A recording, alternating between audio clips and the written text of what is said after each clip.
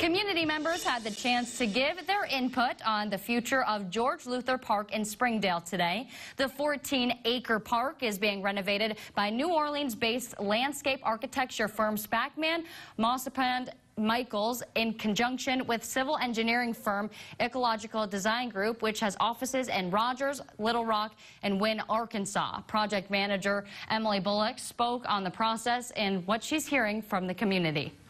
So I think one of the most critical things about the future park is to enhance the connection from the Razorback Greenway to downtown Springdale through the park. Also make the park a destination to bring the community together through events and through performances and concerts. We've heard about food trucks already tonight. We've heard about water features.